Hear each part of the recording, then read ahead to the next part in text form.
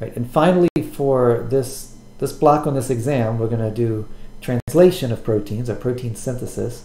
And we've already talked about the amino acids themselves, and we've talked about how the RNA is made, such as mRNAs and tRNAs, and how they're modified, in some cases heavily modified, like the tRNAs were. And now we need to see how all those actors and players come together to do protein synthesis. And so this started out with an endeavor to crack what we now call as the genetic code. And it took about a decade to do it, in the mid-50s to mid-60s in the 20th century. And we'll start with some guesses, right? And that's really how it started. They knew that RNA had to be the information carrier, and the resultant protein was programmed by an RNA molecule, because that information ultimately resides in the DNA, and they knew the DNA directed the synthesis of RNA by the base pairing, complementary pairing, that easily to figure that out compared to this one. And then we knew that the mRNA had to direct the synthesis of a protein.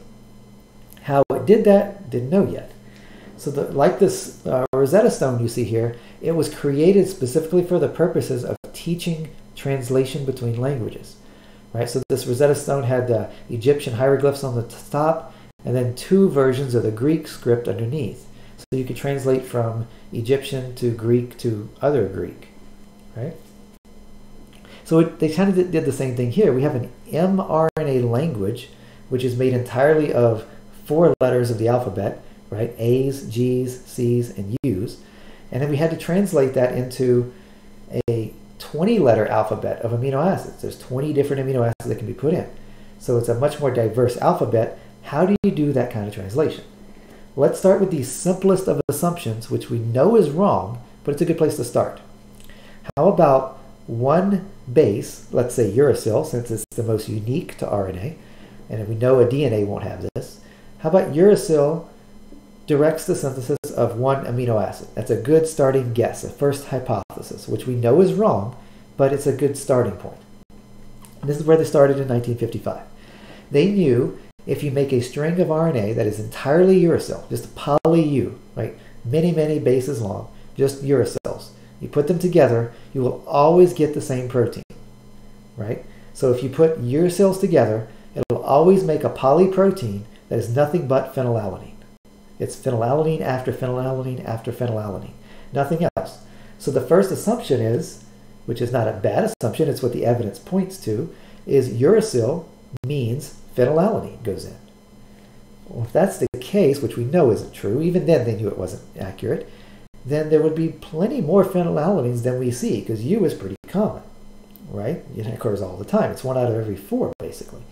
So that can't be the case. And it also would limit us to only having 4 possible amino acids.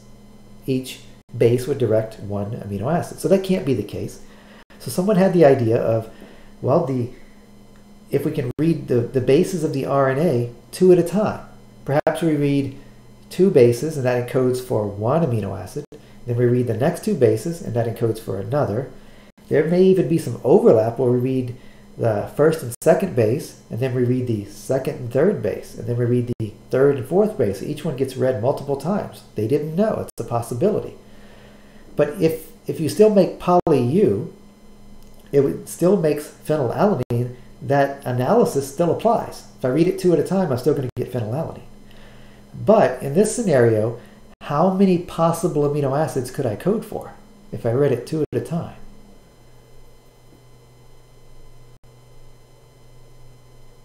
What do you think?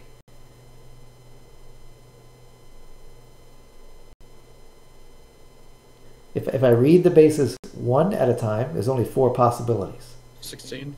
There'd be 16 because it's 4 in the first slot and independently 4 in the second slot, because I could still use the same base again. So there's 16 possible ones. Well, we know there's 20 amino acids. So perhaps they thought, well, that's really close. Maybe there's some curiosities in there where, say, UA might actually have 2 possible codes. It's not a direct, it always makes this. It might make 2 different things depending on other features. And that's not an unreasonable assumption, because there's some quirks to how biology works. So they thought that might work, and they tried that for a few years. And then finally someone said, well, what if you tried it 3 at a time? Well, how many possibilities would there be 3 at a time? That's 4 times 4 times 4. 64 possibilities. We only have 20 amino acids. That seems a bit excessive, right? It doesn't seem as close as 16. You're almost there, right? So, in fact, it does work 3 at a time, is what they discovered. And we have some not ambiguity, but redundancy or degeneracy in the code. And that leaves out any ambiguity, because one triplet or codon, 3 bases in a row, will never code for more than one amino acid. So one triplet, one codon, UUU for instance, or UUA or CCC or CAC, whatever you want to pick, codes for one and only one amino acid. So no ambiguity. But because there's 64 possibilities and only 20 amino acids, either many of them aren't used, or more than one codon could code for the same amino acid. That's degeneracy, right? So we don't have ambiguity, but we could have degeneracy or redundance in the process. And that's exactly what we have. So there's no ambiguous coding, but there could be a lot of degenerate coding, or multiple codons for the same amino acid. But there's never multiple amino acids for the same codon. Okay? So the genetic code that was deciphered after those 10 years is nearly universal. There are some differences, such as mitochondria are different from the eukaryotic, what we call universal, but it's not really universal. And different other bacteria have their own codes. And for the most part, mammals and other animals, we all use the same codes, except in our mitochondria. Those are more like the bacterial codes. And then we have some yeast that have some specific codes and so forth. But the most common one from our point of view for animals, we're going to call the universal code. Okay? And here's some features of that code. We knew it was specific. One codon, each codon codes for one and only one amino acid. Okay? And a codon is 3 nucleotides in a row. The code does not have any overlap, so if I read 3, I am done with those. I don't read parts of that again. There's no overlap. There's no punctuation, like a specific A doesn't sound for a comma or a pause or a period or something like that. And it has directionality. So if I said CAA is not the same thing as AAC. And we knew the directionality came from the fact that the mRNA molecule was also directional, has a 5' and 3' end, so you can only read it one way. And in fact, it's read 5' to 3'. That's different. And you go back to our last lecture. At the beginning, we explained that it's different from when you're making nucleic acids. And the protein is assembled amino to carboxy side. Okay? So because there's 64 combinations, there must be more than one combination, more than one codon, or more than one triplet for each amino acid. And some of them aren't used at all, right? So of the 64 possible codons, 61 actually specify amino acids, and in what we call universal genetic code, 3 of them are termed stop codons, right? And the 3 stop codons are UAA, UAG, and UGA. Okay. All right, so besides the stop codons, we also have something called the initiation codon or start codon. And for the most part, it's almost always the same. It does vary a little bit from species to species. We have some other ones in eukaryotes especially. But it's generally the codon that codes for methionine, the AUG. Now, sometimes you may see this written ATG, which is not a codon. There are no T's in the mRNA. It's uracils. But when they say ATG is a start codon, what they're really referring to is the DNA that held that information to make that mRNA was originally an ATG, the coding strand. So you may see that sometimes, but in actuality, it's not technically correct. We should say the codon is the mRNA's code, the AUG, but the DNA that coded for it on the coding strand would read ATG. Okay. So here's the genetic code, the generic one, or the what's termed universal one. Do I want you to memorize this code? Of course not. I want you to memorize some features of the code.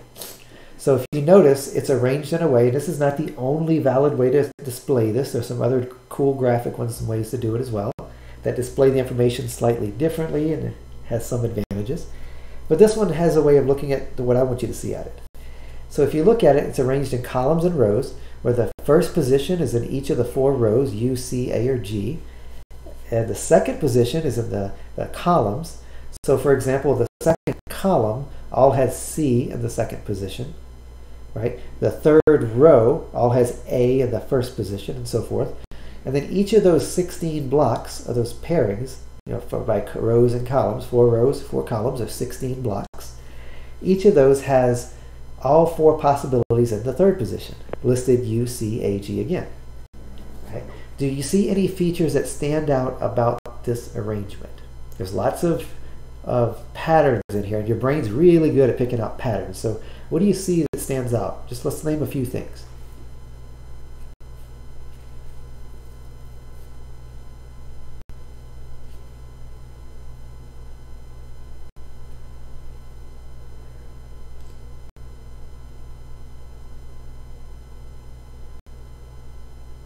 So what sort of patterns do you guys see? Changing the third amino acid. Changing the third... the third amino acid, third nucleotide. What about it? You're changing it.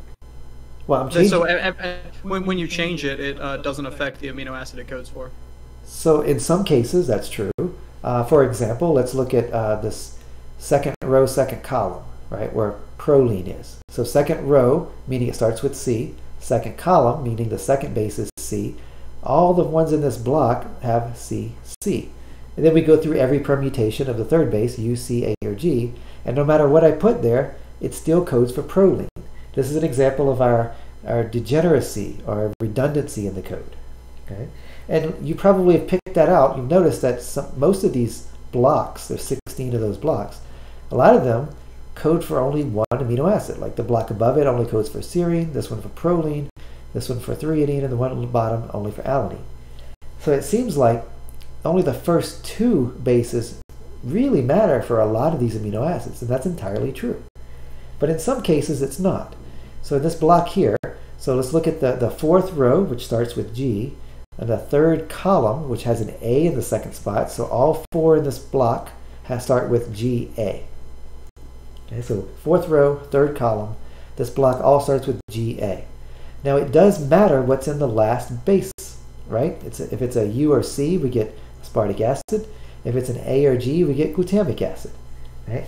Those two are also very similar to each other. So it seems like similarities go together in this table too. Right? So what's the main reasoning behind U or GAU and GAC giving aspartate and GAA and GAG giving glutamate? Is there any distinction between those two in that block? What do you notice? Purines and pyrimidines. Purines versus pyrimidines, right. So if it's a pyrimidine in the 3rd spot, it always codes for aspartate. If it's a purine in the 3rd spot, doesn't matter which one, but as long as it's a purine, we get glutamic acid. And you see that pattern elsewhere too. It distinguishes serine from arginine in this 3rd row but 4th column block. And the one next to it, we distinguish asparagine from lysine, histidine from glutamine above it, and so forth. So it seems to pattern pyrimidine versus purines matter in that 3rd block. But that's also not entirely true. If we look at this block over here, the 3rd row and the 1st column that starts with AU in this entire block, it isn't broken down between purine and pyrimidine. Isoleucine is coded for by everything in that 3rd position except G, and methionine is only coded for by G in the 3rd position with AUG. And that's our start codon. It also codes for every other methionine in the structure. So this is not a distinct purine versus pyrimidine delineation there. So we'll talk about how that works as well. And then of course we have our 3 stop codons. And in all of those cases, they start with U, right? And then there's a series of bases afterwards, right? AA, AG, or GA. And I'll show you how those patterns come out as well. But what I want you to get out of this is how to use this table. You saw some patterns in it, but how do you use this table? These labels in here, these U's, C's, A's, and G's, represent the positions of codons. Not anticodons, but codons. Where are codons found? mRNA. mRNA. Where are the anticodons found? tRNA. tRNA. Let's do an example here. Let's say I had the the codon UUU, the very top first row, first column, UUU, and it codes for phenylalanine, right? And the tRNA that would pair with this would have what sequence in its anticodon? So it reads UUU in the codon. What would the anticodon read? AAA. AAA. That's an easy question because you didn't have to consider directionality. Right? That's why you started with that one. What if you do the one below that and it's UUC? It would still code for phenylalanine. But what would the anticodon for that one read? GAA. GAA. When I'm asking you to read it to me, unless I say otherwise, I want you to read it 5 to 3. I want you to speak it or say it 5 to 3. All these are written 5 to 3. So if I say the codon is UUC, give me its anticodon. Well, give me what it pairs with, but give it to me in the 5 to 3 direction. So it would read GAA. Okay. All right, so let's look at the thing at the bottom of the screen. I give you a small stretch of mRNA here. It could be in the middle of the sequence or something. And I ask you, what does this sequence code for? Right? How would you approach this problem? What I would do is, if I had a pen, I would draw these into triplets. Like the AAC that begins, draw a line after it. And you can do this on your exam. And then GUU, draw a line after it. And then CAA, draw a line there. And we'll look up each of these codons independently. And drawing the lines helps you keep track of without being overlapped. So AAC codes for what? We find the first base, A, third row. Second base, A, third column. So we're in this block here. And then AAC, C is the second one in this block, and AAC codes for asparagine. I want you to give me the sequence of amino acids coded for in the one-letter combinations. So asparagine has what one-letter code? It's one of the odd ones with no rhyme or reason to it. N. N, right. It has the code N. So I would write down N. Now I look up the next one. GUU codes for what? So I find GUU. GUU codes for valine. So I wrote N, and then I'd write V. V. And you guys do the next one. CAA codes for what? So CAA. Glutamine. Glutamine, which the code would be Q. Q. So I have N, right? V, Q, and you continue and keep going, right? You go through this whole thing. And I'll leave the rest of it for you to check. And I would write the sequence as NVQTV, right? And that's the order of amino acids this thing would make. Which end of this NVQTV is 5' and which end is 3'?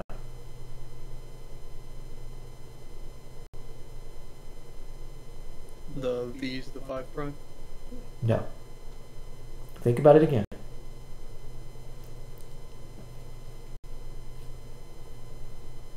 Which end of this is the 5' end and which end is the 3' end? The left side's the There's N not side one, and the is right there? C. All right, there are no 5s and 3s to this, correct? And the N would be the amino terminus, and the last V would be the carboxy terminus. This is a protein, it's not a nucleic acid. So I led you down the road and you just followed me to the cliff and you jumped off. But make sure you, anytime you're asked a question, critique the question, analyze the question. Is this even a valid question? Right? And if it isn't, that's an easy answer. Is you just point out the invalidity of the question. So it doesn't have 5' and 3' ends. You just tell me on the test, like, hey, no such thing. This is the N terminus and this is the C terminus. Get it right. So I'd love that answer. Right? So look beyond just where I'm leading you and ask, critique the question to start with. Judge the premise of the question first. And those are often easier if you do that. What's that? Does it not matter there, like, if you ask that same question on a test to give the sequence, wouldn't you look for the start sequence first, the AUG? If I asked you to find an AUG to start the thing, yes. But in this question, I said this occurs somewhere in the middle of a sequence, and I want you to continue it. Okay. But you're right. If I said start from the beginning, you would look for an AUG. Can you explain why the glutamine is represented as Q? Not really. I don't know the rhyme or reason behind the aspartate, glutamate, asparagine, and glutamine being D, E, N, and Q respectively. I just memorized them in that order a long time ago. Some of them make perfect sense, right? Valine is V, proline is P, serine S, and then, oh, what do I do with tyrosine? I already used T for threonine. Oh, let's go with Y. That's its next letter. Seems logical. But for some of them, it makes no sense whatsoever, right? There may have been a reason at some point why they chose it. I don't know the reasons. I just memorized them all those years ago. Where can we find the abbreviations for each of them? Some of those charts I put up on your slides have the one-letter coding next to these things, or just Google amino acids in your a flashcard on your phone or computer. They're listed everywhere. I'm sure it's in the cover of most biochem texts, the inside cover. But it's also on one of these slides. So it's very common to figure out these codes. Just a few of them seem odd, right? I have some tricks for helping you remember them, and if you want, we can talk about it afterwards. Like tryptophan is the biggest amino acid, so it gets the widest letters, W, right? So the little tricks I learned, that was 30-something years ago. But, you, maybe not 30, but you memorize it by certain ways, and it sticks with you. Okay? So here's an example of starting from the beginning, like he was just talking about. If I give you an mRNA and start from the beginning, you'd find an AUG, and that'll code for methionine and so forth. But if I just give you a sequence and don't give you any reason to start at a certain base, you have three options on where to start. These are different reading frames. Actually, you can start with AUG in this case, right? Or you can start with the U and read UGC, like in the second reading frame here. Or you can start with the G and read GCA, like in the third reading frame. However, if I move on to the next base and say CAU, I'm back in the first reading frame again. So because we're reading in triplets, there are only three possible reading frames in this direction. Okay, so make sure you know which reading frame we're in. Okay? And this brings up a point about mutations. If it's in this original mRNA, right, I decided to delete this middle U. Right? This U in the center is deleted. Maybe it was deleted back in the DNA. And when I make the mRNA here, it doesn't have this U anymore. What will that do as I'm reading this? I read AUG, CA, then I would read G, because the U is missing. Then I would read CAU. So I've gone from reading in the first reading frame, but because this U is missing, I've shifted to the second reading frame. Right? So a mutation, like a deletion, or in fact an addition, would cause the same problem. I shift reading frames, which may make it into nonsense. And so addition and deletion mutations that are not in multiples of 3 could change the reading frame, and that could result in a nonsense product in a protein. Okay, so here's some more examples of this code being not nearly universal, which is close. So in our standard code, we said our stop codons were UAA and UGA and UAG, which I do want you to know those.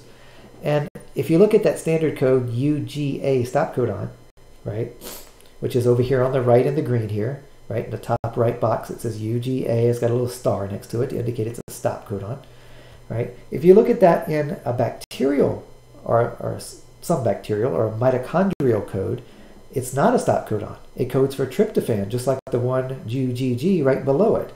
And that's more in line with how generally the blocks work in here. They generally occur in little small groupings. So UGG and UGA, both coding for tryptophan, seems normal. Whereas if it's a stop codon, that seems kind of odd. Right? So it seems like the mitochondrial code is a little simpler, more rudimentary.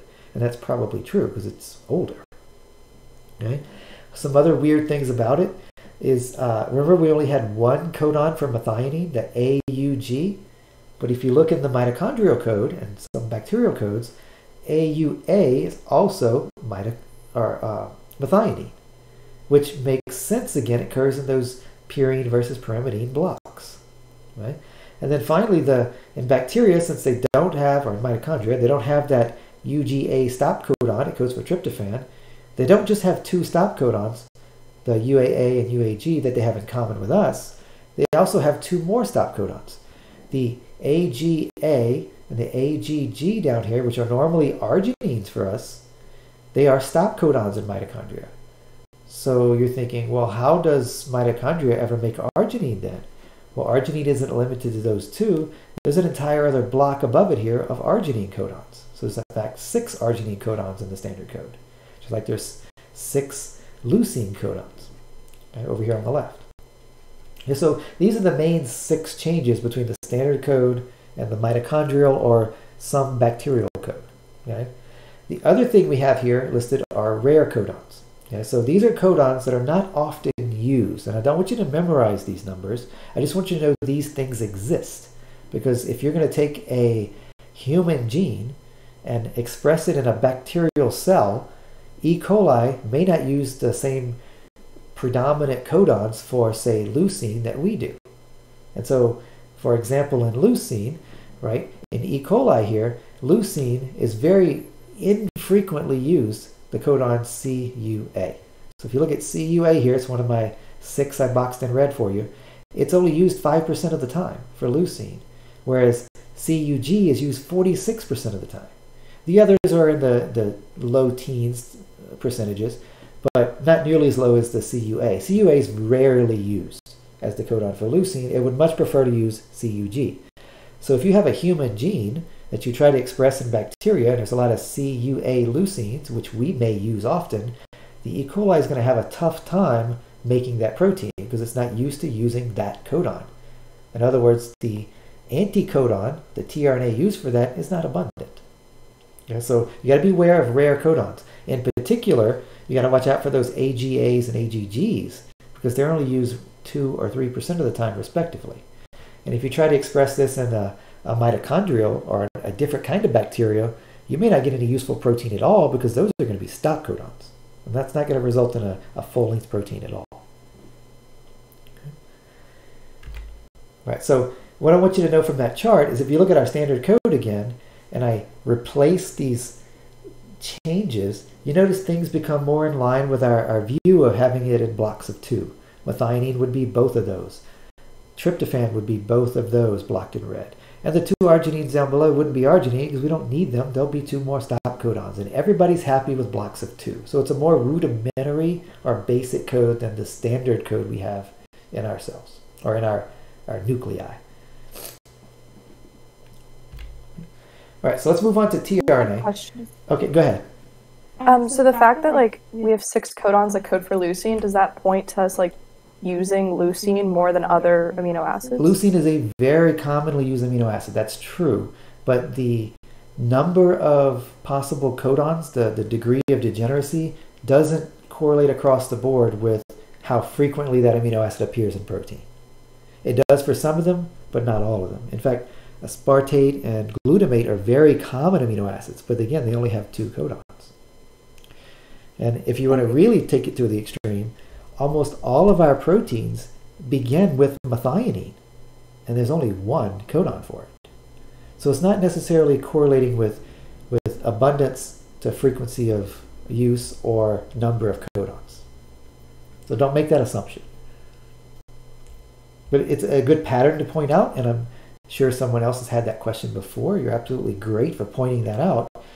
And they've tested it, and it's not necessarily the case. So great question. It has been asked and answered. Okay. So let's move on to tRNA, and I want to remind you what we talked about not last lecture, but a while ago, and that we had our tRNA getting ready. At the top, we had our tRNA processing we did. Remember at the top here, we had that clover leaf, like roadkill diagram. It didn't start out life that way. We did some trimming. I took the same picture from the other slide here. We took some trimming on the 5' end. We did some trimming on the 3' end. And we put back CCA, right? This is, of course, eukaryotic now. And then we tagged some bases with methyl groups. We made some pseudouridines. We cut out an intron. And then we had our mature tRNA ready to go. Okay, so just to remind you of all that, I'm going to put that into my analogy here. And this is my second favorite analogy. We'll get to my favorite one later when we do enzymes. But this one, it's a story that started as an explanation in class one day and turned into many discussions in office hours. And it just evolved from there, and people have liked it ever since. And we keep adding to it. So it's a movie or a play, and you can think of it. It's got several scenes. We're going to start out with scene 1. And in scene 1, they named the play. It's called, what did the students name it? It's called Cytoplasm the Movie, or Cell the Movie, or something like that. Some silly name. So anyway, in scene 1 of this movie, or play, we're going to start out at a hotel. Okay? So you're at the hotel, and the goal here is you're going to try to get a series of hats on a plane at the airport. Okay, so you live in this little town called the Cell, right? And it's a very weird town. So you're at the hotel. You're staying at the hotel, and so the next day, your goal is to get your hat on a plane. That's a very odd thing to do, but there's a lot of odd things in this analogy. And I like choosing the analogy such that every part has a correspondence to reality. I want it to make sense in what's really going on, not some analogy for cleverness sake. Just I want parts to make sense. So if you think of something unusual, there's a reason for it. So you're at the hotel, and you are the tRNA molecule. You were just born, right? You were just synthesized at the hotel for some reason. That's where you were born, right? So the hotel being the nucleus. And so you need to go visit the barber, the hotel barber. So you go down to the barber, and we're going to have to assume this is a male, for instance, because we need a beard for this analogy. Not that women can't have beards, but they're less likely. But let's assume it's a guy who has a robust beard when he's born. It's a very weird baby, right? But we need to get some trimming done, right? You grew up really fast and you have this full beard. So we need to go to the hotel, and you're going to get your beard trimmed. That's this green 5' nucleotides being removed. We need to trim up that shaggy beard, right? So we trim it down until it looks nice, right? We got it nice and base paired. Remove all the green nucleotides up there. Your beard is set, okay? Then we'll work on the top of your head. We need to trim off anything on the 3' end, which is the top of your head, and get all that taken care of and squared away, so you have just an A left there, right? We talked about what gets cut off earlier. Then the barber realizes that, hey, your hair is kind of thinning out there. It's a weird person. He's just born. So we need to put in some extensions in your hair, right? So we're going to put some extensions in there. And they're always the same ones. He only has one stock available. He puts CCA every time. Okay, so you may have a different shaped face. You may have a different eyes. Your neck might be longer than other people. And you're wearing all sorts of different clothing. But everybody has the same hair extensions. It always reads CCA on top of your head. Okay, and to the A on the end of your CCA is where your hat attaches, right? That's the only way you can put a hat on, right? So you leave the barber shop, you go on to another area of the hotel where they're going to tailor your clothes, right? You got to get your clothes ready now. So you got to look sharp going to the airport. So thus the link to the song there. So you got to get your clothes tailored. So you need to get your cufflinks done. You got to have your tie put on straight. Your jacket has to be tailored and matched and so forth. So this is all the modifications to our loops, our pseudouridines and our methyl guanines and so forth. We got to get all matching just right.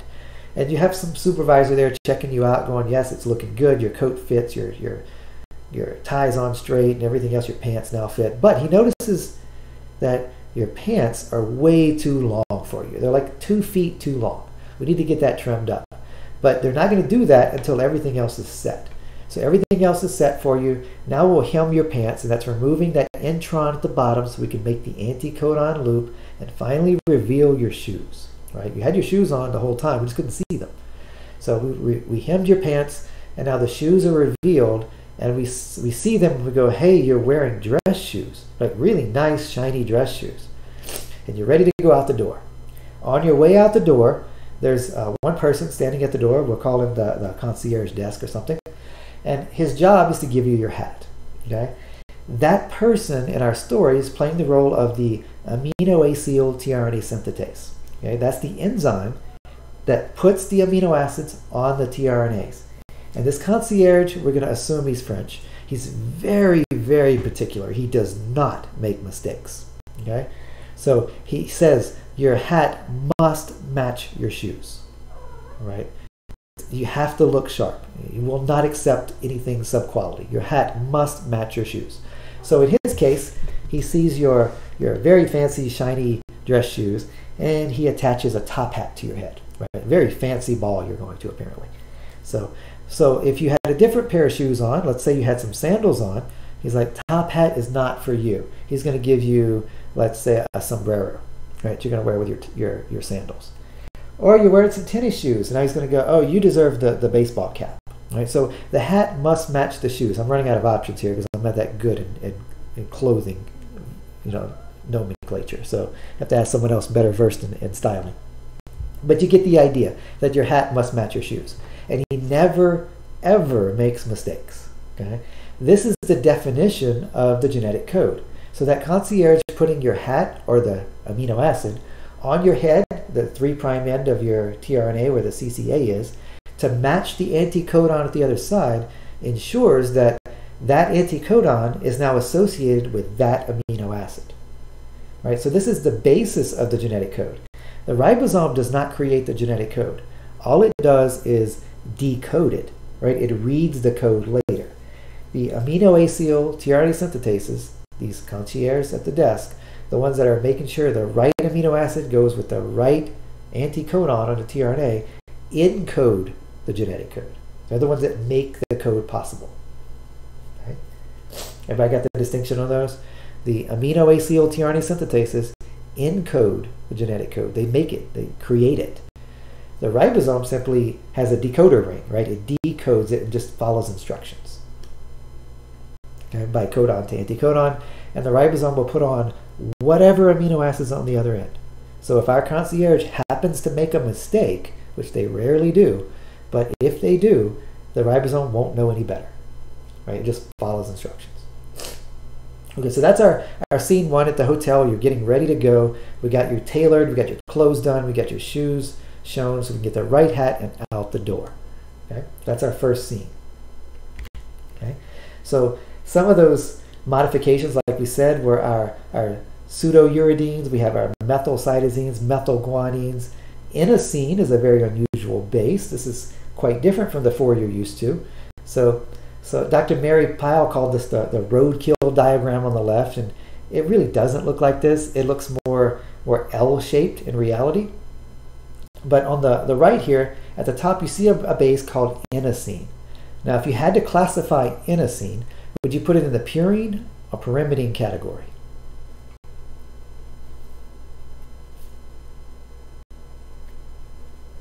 Purine, right? I see 2 rings. Each ring has 2 nitrogens. That fits my rule for purines.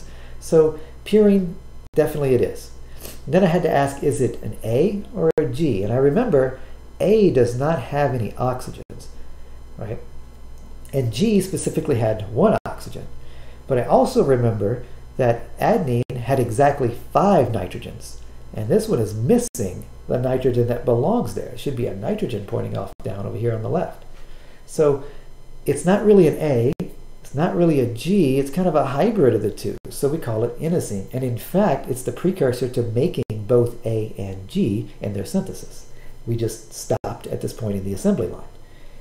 All right, so inosine has some interesting qualities, right? And we'll see what those are and compare with things that A's and G's don't normally do. Okay? So let's look at our codon-anticodon interaction here. So the anticodon, which is on the tRNA, right, at the top here, if I were to read it, 5 to 3 would read C-A-U. And the codon on the mRNA, the message that we're reading, would read A-U-G. And you see those base pair fairly well, right? The A to the U, the U to the A, and the G to the C. Right? And that's exactly how they interact with each other.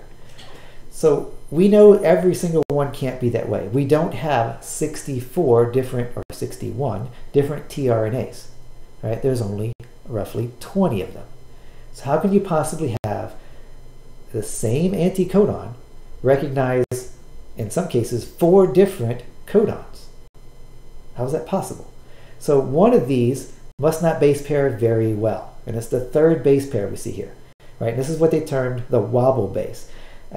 Don't really like the name wobble because it sounds like it's moving around. That's not what it means. It means it has a more promiscuous ability to bind with other bases.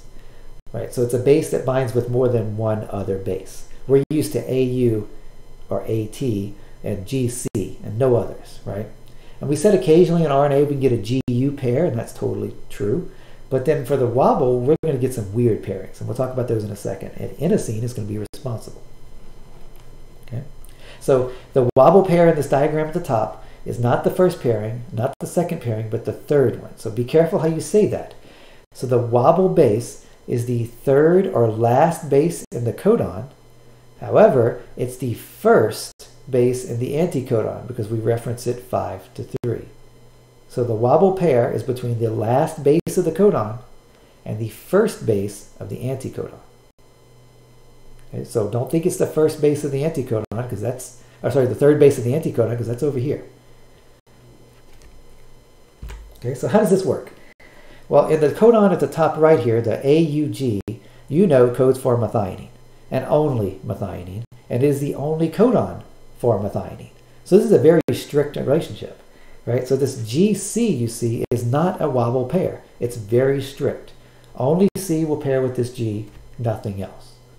But in other cases, if I have AU something other than G, and if you look back at your code, you don't have to memorize these, but that would be isoleucine. So AUC, AUA, and AUU all code for isoleucine. But AUG was the unique one for methionine. How can we possibly have an anticodon that would recognize any of those other three? So I'm looking for something that reads A in the codon, A, U, anything but G here. What would that pair with? I need one thing here that would recognize anything but G and then A, U in the anticodon. How do we do that? Well, here's how inosine works. I would put inosine there. So reading this chart below, make sure you keep track of which side you're on. So if the first base of the anticodon, right, first base of the anticodon, the thing at the top, the 5' end of the anticodon, that's what first base means, is a C, like shown here, it will only pair with G, nothing else. It's very strict. If the first base of the anticodon determines what it will pair with. So if it's a C, it must be a G. And that occurs for methionine. That's the example of that. Okay? If the first base up here, I don't mean this one, I mean this position again. If this read UAA, right? If this first base up here was an A, it will pair exclusively with U. Okay? And that's it. So those two are very strict. If the first base of the anticodon is C, it will only pair with G. If the first base is A, it will only pair with U. Now things get weird. If the first base up here is a U, and we remember from RNA, other lectures, that sometimes U will pair with G, and other times it'll pair with A. So if the first base up here is a U, then this bottom one could be any purine, A or G. Right? If the top up here is a G, you also remember G's can pair with U or C. Right? So if the top base is a G, it can pair with U or C or any pyrimidine down here.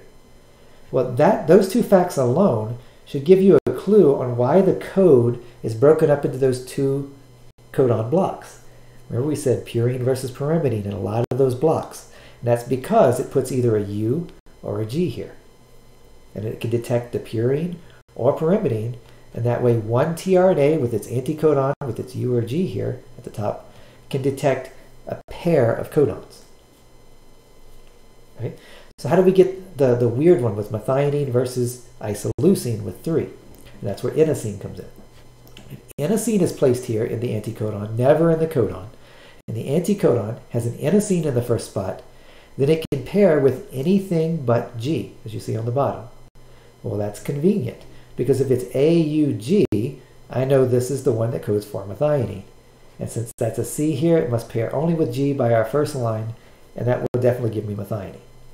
But if inosine is up here, it will not pair with G, but any other base here, AUU, AUA, AUC, will pair with the inosine. So the anticodon of the tRNA that has isoleucine on it, also convenient, that's the I one, has inosine in its first spot. So inosine goes with isoleucine. Right? It's easy to remember. And that's how we get that split from 1 versus the other 3, as opposed to the ones that are broken up into blocks of 2, they have U's and G's in that first base of the anticodon. So the first base of the anticodon is what determines the third base of the codon to which it will bind, not the other way around. Okay, so keep that chart straight. Okay, so how does this thing work? Is it accurate? Is it fast? Sure, it's fairly fast, and it does make mistakes, right? If we make a mistake here in putting the proteins together, we're talking about at the ribosome now, it makes a mistake of codon-anticodon binding. I don't mean back and putting your hat on, right? I mean at the ribosome decoding this thing. It makes a mistake fairly often, right? As far as we're comparing it to, say, DNA synthesis, which is virtually never making a mistake. But let's say we make a mistake. This frequency here says 10 to the minus 2. It means I make a mistake about 1% of the time. 10 to the minus 2 being 1 out of 100. Right? That does not mean that I make a mistake every 100 bases. This is a probability, a frequency. You have a 1% chance of making a mistake at every amino acid you put on. It doesn't mean you make one exactly every 100. That's statistics. That's how this works. So what this chart is expressing is if I make a mistake out of 1% chance every base I put on, and I make an amino acid that's 100 amino acids long, what's the chance that I will make that protein error-free? Apparently we can't spell free. I think that might be an internal pun, right? I don't know if it is or not, but there's an error there. So what's the chance of making a 100 amino acid protein without a mistake? About 36, 37% of the time. That's not good enough. That means you're making 2 out of every 3 proteins with problems. That's not going to be compatible with life. So our frequency of inserting a correct one has to be better than this. So let's move on to 1 out of every 1,000, 10 to the minus 3. Now we'll make that amino acid sequence of 100 error-free about 90 to 91% of the time. That's still not compatible with life. That means you're making a mistake. I mean, you're making an A at this point, but it's not good enough. You're making a mistake 1 out of 10 times. So you're wasting a lot of resources. So we need to get better than that. So let's do 10 to the minus 4. We make a mistake on average 1 out of every 10,000 times we put a base in, put an amino acid in. That'll make an error-free protein of this length 99% of the time. That's acceptable. I'm willing to lose 1%. Okay?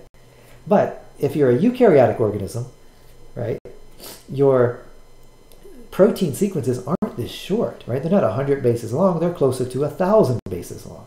Some of them around 300, but most of them around 300 to 1,000 bases long. And in that rate, you're at 97 or even down to, say, 90 or 91. Again, that's not compatible. So in eukaryotes, our ribosomes have to be even more efficient, right? So, or more high fidelity. So we make a mistake about once every 100,000 bases, 10 to the minus 5. Now we make it 99% of the time, unless it's a really long protein. And that's compatible with life. Okay, so back to our story, right? So we're back at scene 1 at the hotel again. When we rehash where we were, you were a tRNA, you had your beard trimmed, you had your hair cut, you had the extensions put in your hair, you got your cufflinks or your tie and your coat and everything ready, and we trimmed those really long pants to get rid of that one intron down there.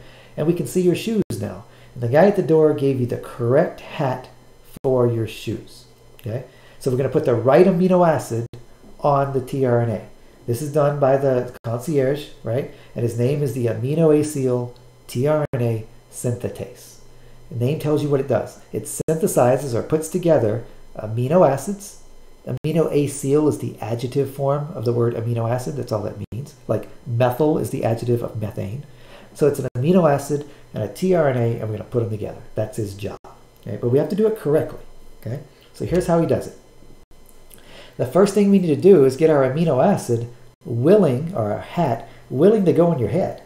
Right? It doesn't want to go on the head. It's an amino acid. It's very soluble, floating around. It's got some charges because it's a sphinter ion in solution. And the end of this tRNA is got a phosphate on it, right? It's negatively charged. It doesn't want to be anywhere near this thing, right? 2 negative charges don't want to get together. We have to talk it into it. So the way we do that is we take the amino acid and we take an ATP sitting in solution. Remember, we're not going to visualize ATP as a glowing ball of energy in this class. It's an actual molecule, right? It's got an adenine, it's got a ribose, and three phosphates. Okay? What happens is the carboxyl group of our amino acid, shown in blue here, right? They're already attached in this picture, but the carboxyl group attacks the first phosphate, and the latter two phosphates leave. This is very similar to the way we did RNA synthesis. So now I've attached my amino acid to the AMP that's left over, right? We lost two phosphates. So I have an amino acid attached to AMP, and this is not a stable arrangement. Can anybody tell me why this is not stable?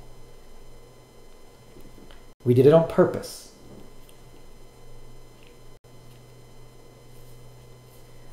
Think back to what we talked about the first day. What about this is not stable?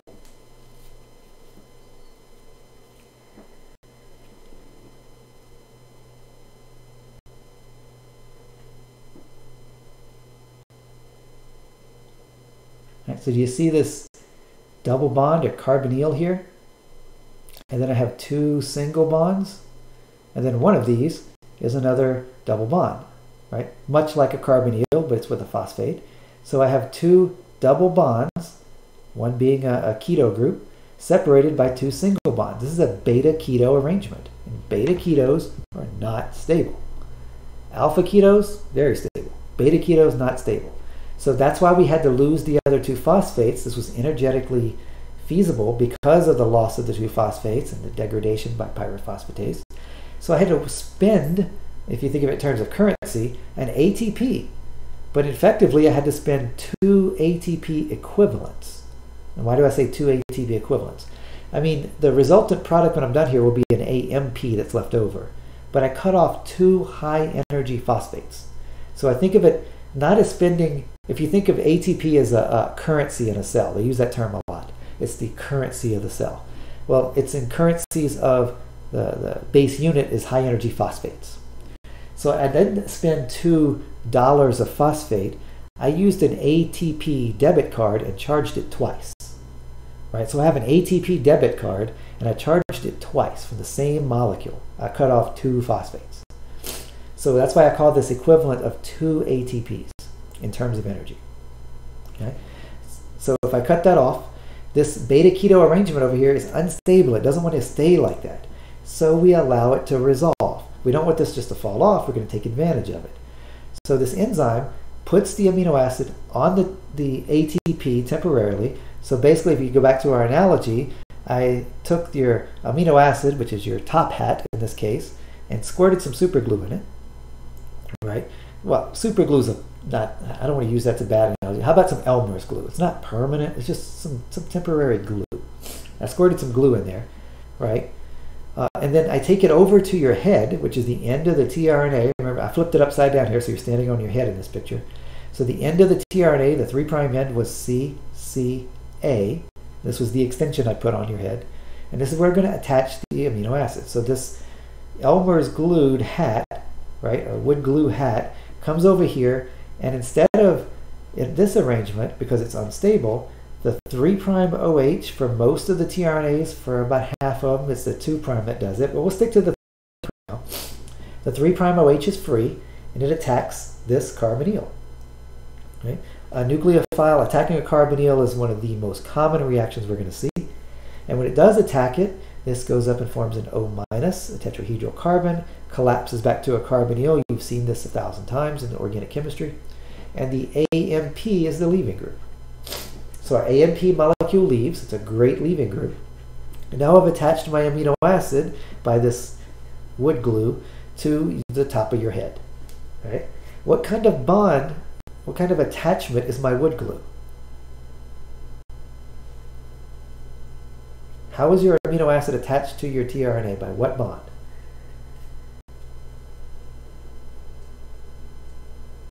Covalent bond. It is a covalent bond. Be more specific.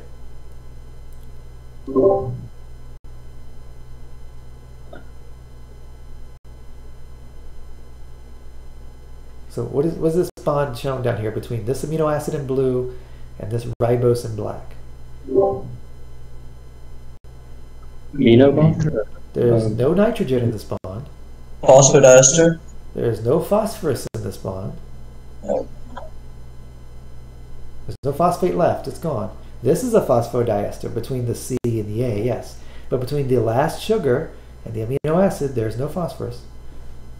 It's simpler. Just an ester. Bond. Exactly. It's just an ester bond. So are ester bonds easy to break? What was the question? Are ester bonds relatively easy to break? Yeah. Yes. Compared to, say, amide bonds, yes, they're very easy to break.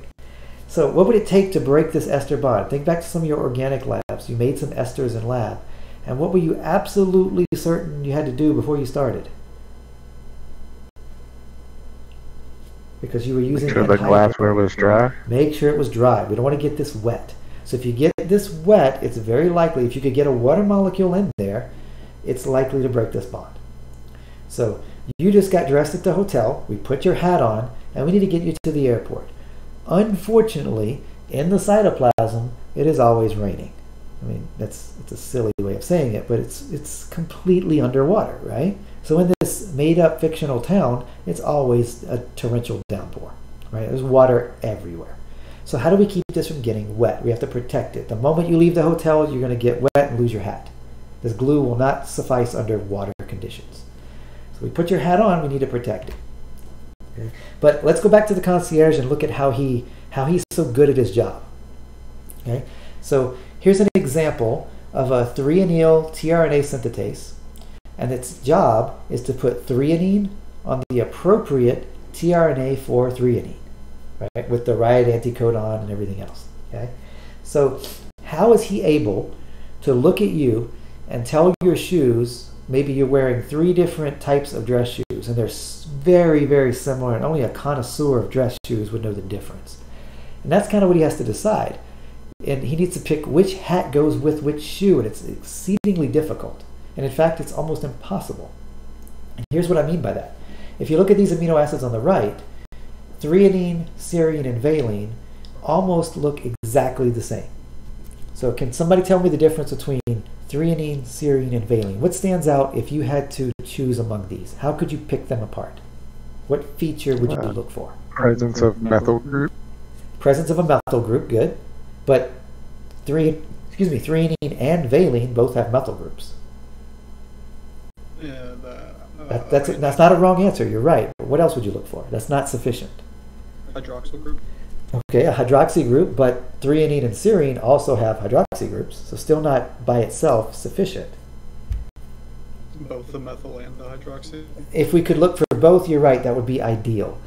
How would you look for or detect a hydroxy group?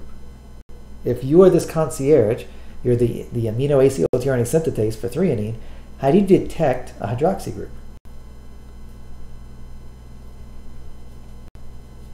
The hint, look at the figure at the bottom, it'll help you figure it out.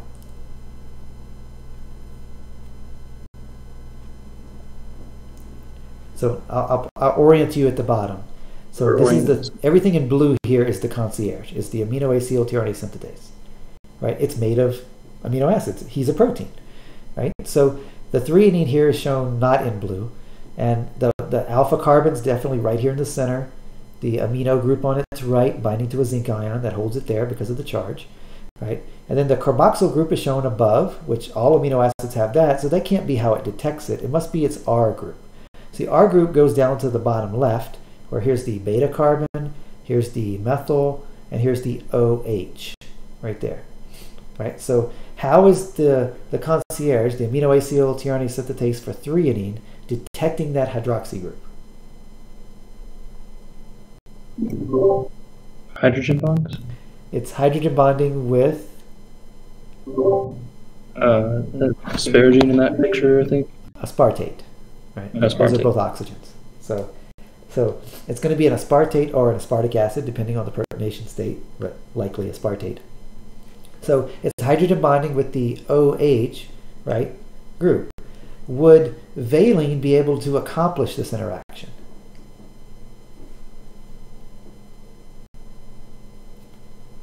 No. So No.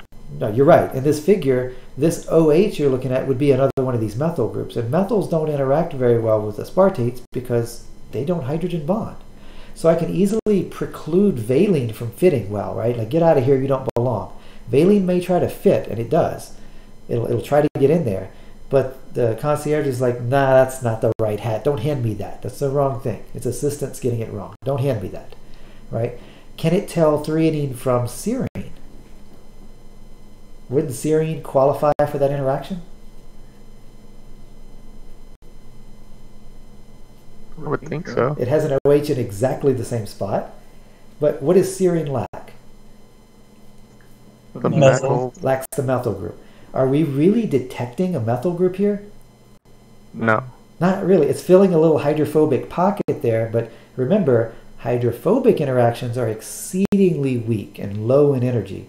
So the difference here is too small to detect, right? So it's how would you prevent, let's say, tyrosine from fitting in here? It's also got an OH. How would you prevent tyrosine from fitting? It's also an alcohol. Make the pocket smaller? Well, we don't have to make it smaller. The pocket's a certain size, and tyrosine just won't fit. Tyrosine is huge, right? It just won't fit in this pocket. So overall, these concierge or the threonyl, or I'm sorry, not threonyl, but aminoacyl in general, tRNA synthetases can easily preclude the binding of something too big for the pocket, but they can't stop something from too small from fitting, like our serine. You see how it's just basically a smaller version of threonine minus a methyl group. So this thing can't tell the difference between threonine and serine. Valine's excluded because it can't give you the right handshake with that hydrogen bond. But serine is not precluded. It can get in there, and it will put serine on by mistake. He cannot tell the difference. But wait a minute, you told me a few minutes ago that they don't make mistakes. So how is this possible? Are you contradicting yourself? Almost. The threonyl tRNA synthetase will put threonine on if it jumps in there. It will not put valine on. It can tell the difference. And it will put serine on by mistake. That's an error, right? It's the wrong amino acid on the threonine's tRNA. But we have a plan for that, right? It would be very difficult to prevent serine from getting in the active site because it's simply just smaller than threonine and the interactions are minuscule difference. So what it does is it allows it to put it on. Okay? Now let you think about another scenario real quick and see if you can see how this came about. What if you were a different concierge and your job was to put serine on its tRNA? Do you think its pocket looks the same as this? Or do you think its pocket might have a bigger piece in the way to prevent threonine from fitting?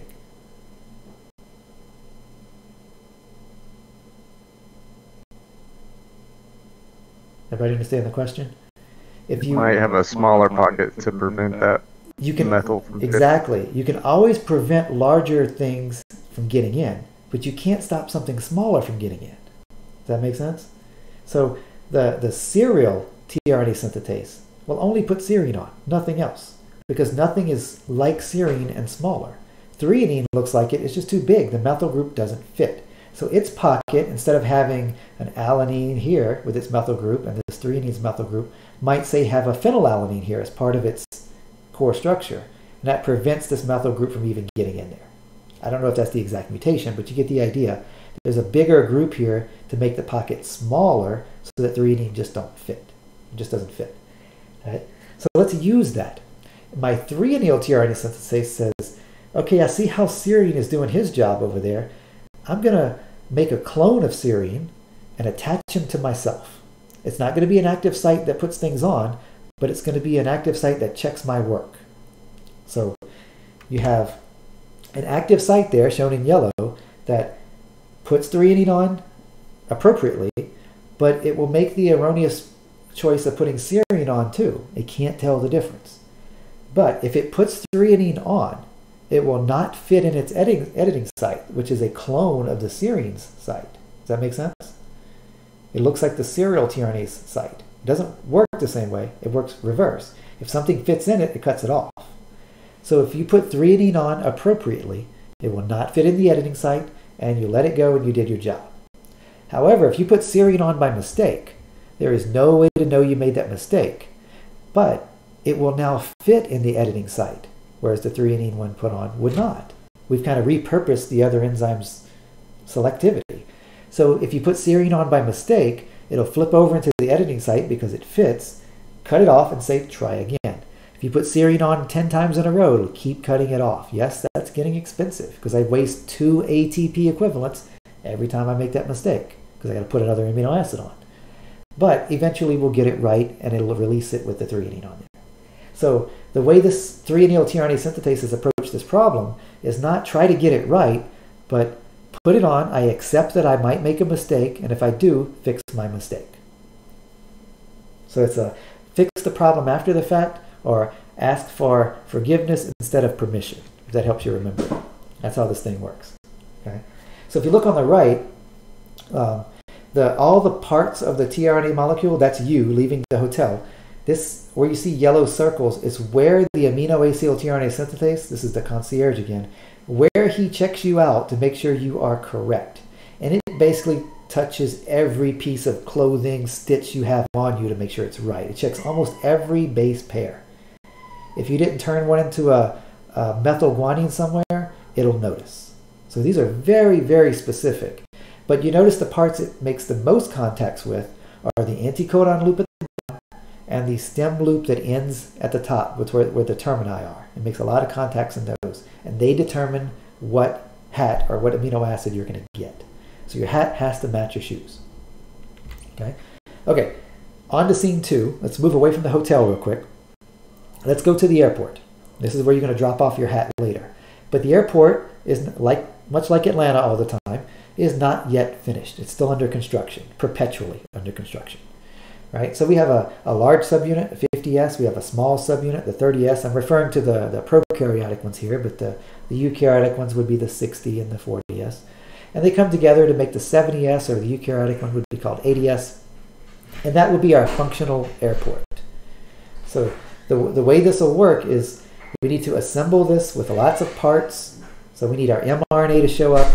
We need our tRNAs to show up one at a time. And we need our large and small subunits to come together. Right? So we need to build the airport.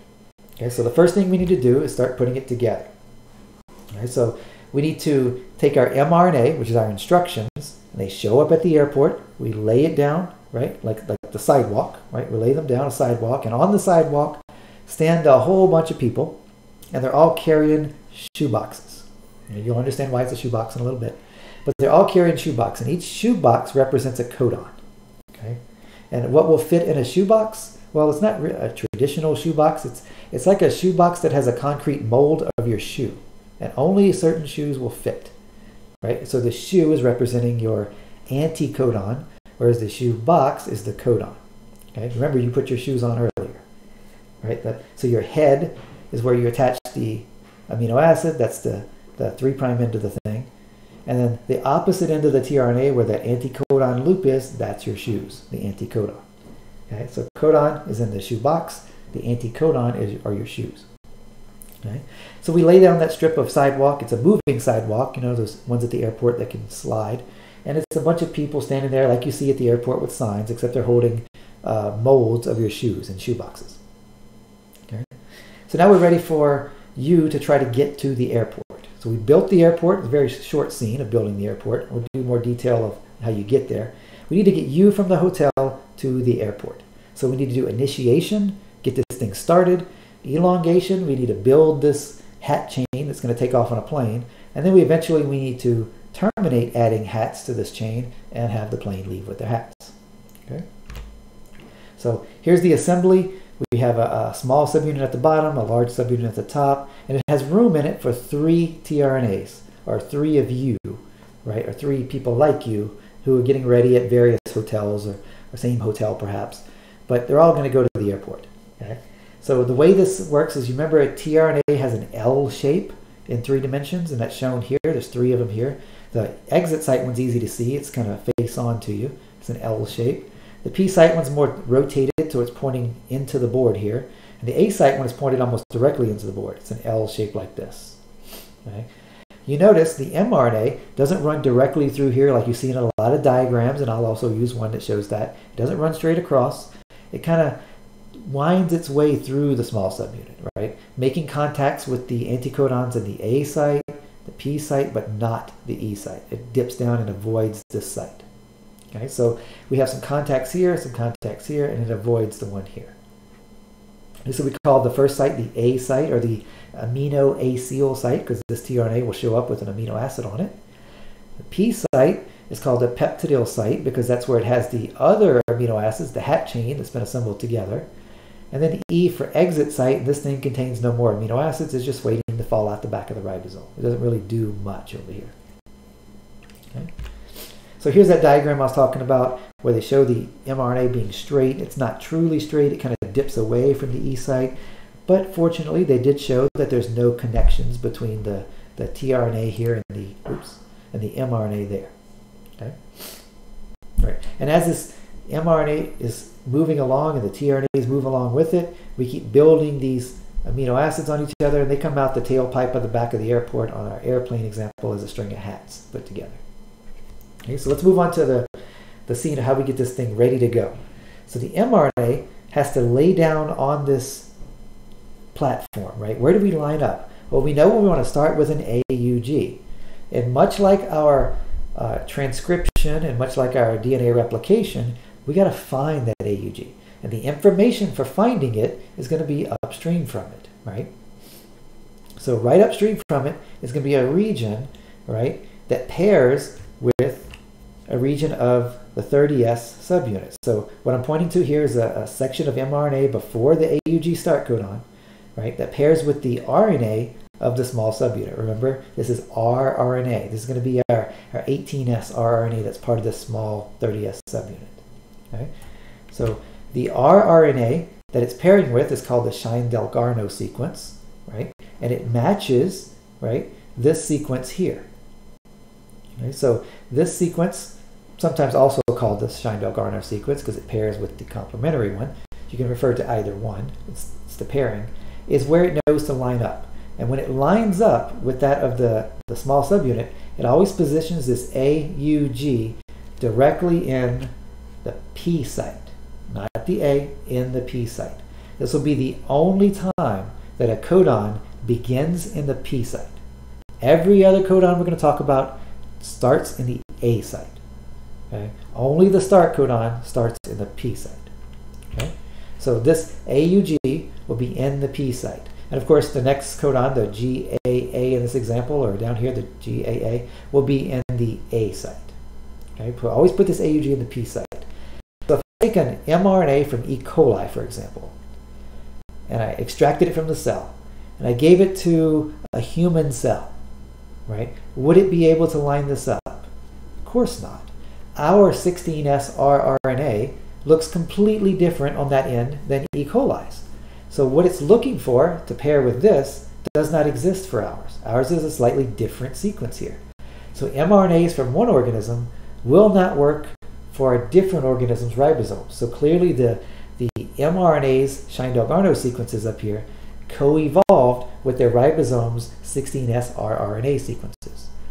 Right? So if I pluck it out of one organism, give it to another, it generally won't work. Even within the same organism, you see E. coli has different ones here. So these are different ones that go to slightly different organizations of the ribosome with its protein, so it knows which one to make. So there's more complexity than we're going over. But if I want to take an E. coli protein or a human gene and give it to E. coli, I'm going to have to change the beginning of this so it works with the E. coli system. So I can take 16S rRNAs from various organisms and compare them and see how far those organisms have diverged in evolution. And that's generally the way we do it now, because without the 16S rRNA, you don't function. You don't have a ribosome, you don't exist, you won't live. So it's very difficult to change that without correspondingly changing all your mRNAs that it uses. So it's difficult to change overall. Okay, okay, so how do we start? The first codon, AUG, is going to code for methionine. Except in bacteria, it codes for what's called formal methionine, or FMET. Okay, and it's methionine. Here's your normal methionine. And on the amino terminus of the methionine, we put a formyl group, right, which is an aldehyde. Okay, only in bacteria do we do this. In eukaryotes, we don't do this. But we put the formyl group on, and it knows this is the methionine I use for starting the protein, not as a methionine elsewhere in the protein, but this one's only for starting. In eukaryotes, we don't do that. We just use regular old methionine. Okay. Also in bacteria, when we put on this formyl methionine, and then we put on whatever the next amino acid is, amino acid number 2, let's call it, then number 3, number 4, number 5, until we get all the way done. And when that protein is finally made, the bacteria will come along and cut off the entire formyl methionine. It breaks at the peptide bond, cuts the whole thing off. Right? So it breaks this bond right here, and the whole formyl methionine will be gone. So in the mature protein, the first amino acid will be whatever was coded for after that first methionine. So kind of everybody got promoted if you think of it. Eukaryotes do not do this. We leave the methionine on. We don't use formyl methionine, and we don't cut a methionine off. That's the difference between eukaryotes and prokaryotes there. So know that difference. Okay, we almost got our airport assembled. Let's finish. We have our 30S subunit represented by this little oblong shape. The mRNA lines up with the Shine-Dalgarno sequence binding partner. The F-met in this case, or in eukaryotes, regular old methionine. tRNA with its methionine or F-methionine bound to it attaches to the codon in that site. So we have anticodon and codon pairing, very specific. Remember AUG and CAU. Then we have some initiation factors. These are proteins that come along and help this thing assemble. They're called IFs for initiation factor. Remember we had transcription factors back in transcription. We made RNA. So we have initiation factors, IF1, IF2, and IF3. The role of each of these, let's run down them very simple. The role of IF1 is to sit in the A site so no tRNA will get in there. Okay? The role of IF3 is to sit in the E site so no tRNA will sit in there. And the role of the F-met tRNA, of course, is to get in the P site in the middle. IF2 will sit on top of that, kind of like the superintendent, or he's the foreman, he's in charge. He's a GTPase. And if IF2 looks around and says IF1's in the right site, we don't have a tRNA stuck in there. IF3's in the E site, we don't have a tRNA stuck in there. mRNA's here, everything's where it's supposed to be. It will hydrolyze its GTP, and IF1, IF3, IF2 all leave. Right? They all get out of the way so that the 50S subunit can sit on top. And now this is called the 70S initiation complex. It's ready to receive the next tRNA. So we've started. The airport is ready to go. Okay? We got to get you there. Okay? So you just left the hotel. Right? You've got your hat on, top hat, your straw hat, your sombrero, your ball cap, whatever type of hat matched your shoes. You have it on, and you need to get to the airport. Well, you can't walk because you're going to get wet. You're going to lose your amino acids. So how do you get to the airport? We're going to take a taxi, right? But it's not a very good taxi. Right? It's not a taxi you want to ride in reality. So imagine a taxi shows up. This taxi is called EFTU. Right? So EF for elongation factor because it's in the continuation stage, not the beginning. So EFTU, not 2, but TU, right? Shows up and to pick you up at the hotel. Right? It picks you up, but the way you get in this taxi is he rolls down the back window, you stick your head in chest, and he rolls up the window and kind of sandwiches you in the window. Your feet, legs, and shoes are all hanging out the window as he drives to the airport. Doesn't sound fun. All right, we'll see why you must do it that way. But it does keep your head-hat bond dry. Okay? And you notice in this picture over here, in reality, this is the EFTU protein, and this is the tRNA. So only its head and chest are stuck in the protein, and the rest of the body is flapping in the wind, right? Or in this case, the rain. Right? So it only holds on to this part. So your head and chest are stuck in this taxi's back window, and he drives you to the airport that way. But there's a reason. When you get to the airport, are you the next hat that needs to be delivered? How do we know? Well, we have a codon sitting there on the sidewalk, the guy holding the shoe box with the imprint of a shoe, and we need to check your shoes. Do your shoes, the anticodon, fit? Well, it's convenient that they're sticking out the window. He can just drive up. We check your shoes. It doesn't fit. Get out of here. The wrong tRNA. right? Wrong shoes. Eventually, the right one drives up. He checks many of these, and the checking is a whole other lecture we're not going to cover in this class. But it checks your shoes to the shoebox. If it does fit, you should be there. We're going to put you in the A site. However, we have a problem. Your head is stuck in the window, right? So we need to get you out of there. So another protein called EFTS, we're going to use it as a gas truck that shows up to refuel EFTU perhaps. But he's not a very good driver, and he runs into the back of EFTU and ejects you out of the window. You're not wearing a seatbelt, obviously. So now you're stuck into the A site. That's called accommodation, where it accepts the correct tRNA in the A site. So that's how you get to the airport, and that's how you get put into the A site. And then immediately, there's no ATP needed, but immediately the peptide bond is formed. Okay, so that's shown here in this picture. So here's the airport waiting for you in the first panel. Here's you showing up. I'm not showing the taxi holding your head, right? You get fit into the A site, and as soon as you get accommodated, you completely put into the A site, the two tRNAs here shown in blue and green have their amino acid ends sitting directly next to each other. Now remind me one more time, the amino acid here, in this case the methionine, the first one, is being held to its tRNA by an ester bond, and I have an amino acid also being held by an ester bond show up next to it with a free amino group. That amino group is immediately going to attack that carbonyl, because that's what they do. And if an amino group attacks an ester bond, it's going to result in the breakage of the ester and the formation of an amide, which is far more stable. So this is a free reaction. We paid for it back when we paid the 2 ATP to put it on this tRNA. So it's a free peptide bond. Then we have a problem, right? Our mobile sidewalk operator, EFG, has to move you down the sidewalk. So think of him as he turns on the mobile sidewalk, right? Which costs energy, ATP. We've got to spend it to move the sidewalk. So he turns on the sidewalk, and you slide down the sidewalk, okay? And everything moves down. The A site moves into the P site moves into the E site, and what may have been in the E site or will be later is ejected. And that's a protein called EFG. It's elongation factor G. Okay? Now we have an empty A site again, and we can play this game again. The next taxi shows up, we check a bunch of shoes, the right one gets put in, and this goes on and on and on until we get them all in there. Okay?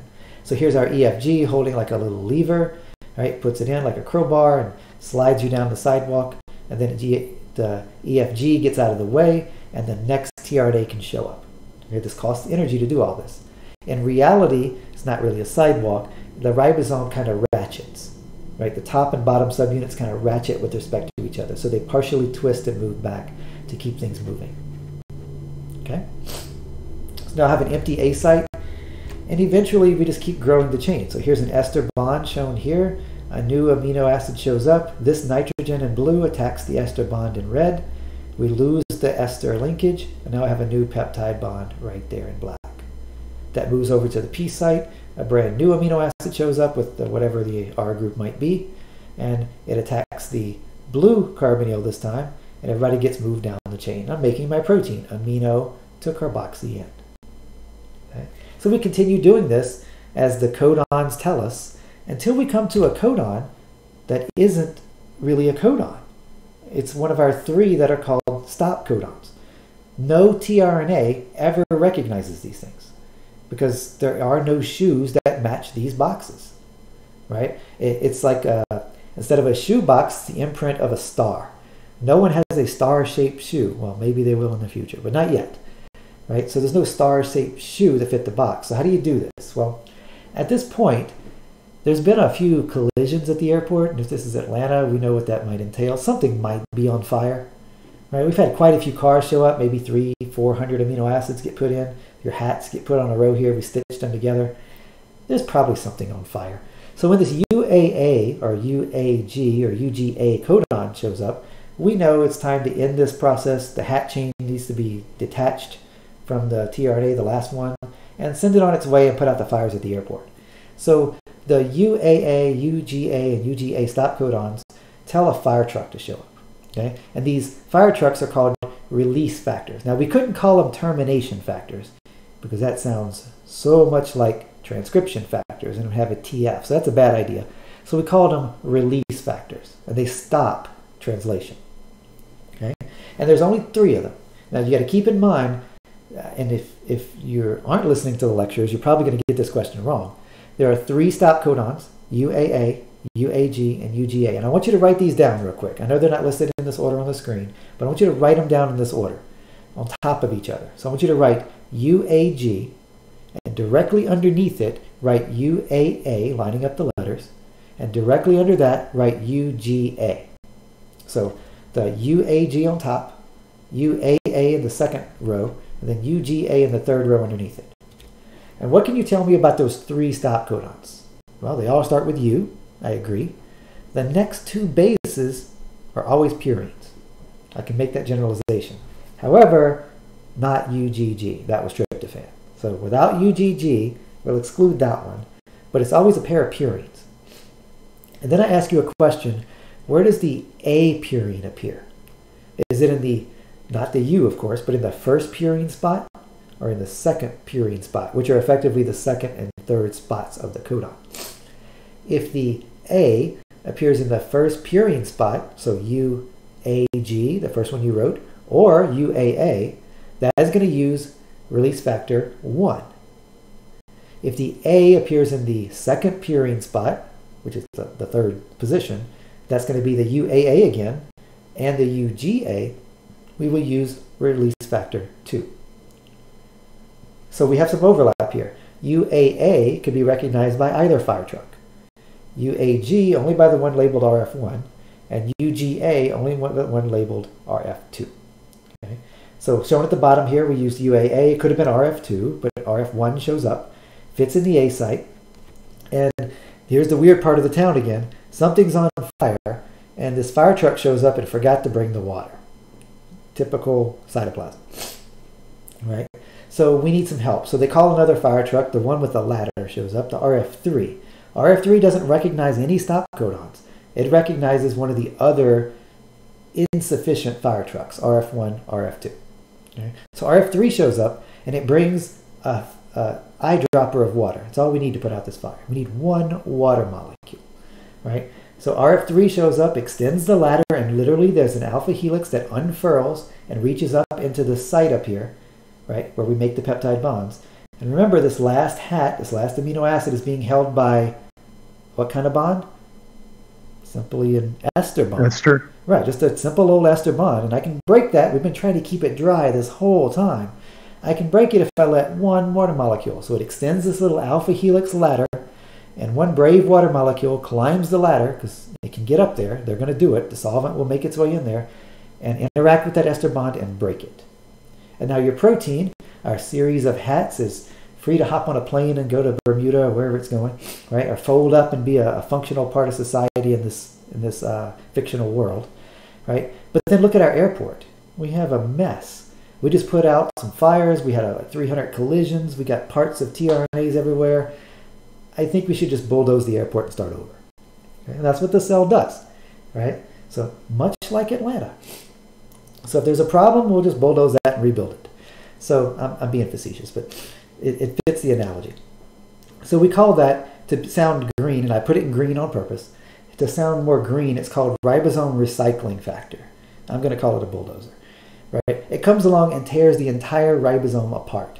So the mRNA, the small subunit, the large subunit, all the proteins, the tRNAs, the RF1 or 2 that's there, the RF3 that's there, everybody gets destroyed, right? Well, not necessarily destroyed, but everybody gets ripped apart. Right? And we're going to call it the recycling factor so we can get some funding for it. It sounds green. Right? So it's completely torn apart. And then we can start all over again. Have a bunch of people get ready at their hotels, build another airport, and make another protein. Okay? I'll save this if you want to read it. I'm not going to ask you too much about it on the test, but it's a recent addition, and I know we're running out of time for it. But sometimes the shoes slip, right? And as my analogy for that, we're going to use ice skates as shoes. And the box that they're holding is just a big block of ice. So it's kind of hard to match up exactly with your codon, and sometimes you'll slip and you get a frame shift, right? So it's a slippery sequence. That's why I picked the ice skates for that. So if you want to read over that, here's how that works. And I give you a link at the bottom if you want to read more about it. Okay? So it's another page for the program, the ribosomal frame shifting. And this is done on purpose for a lot of genes.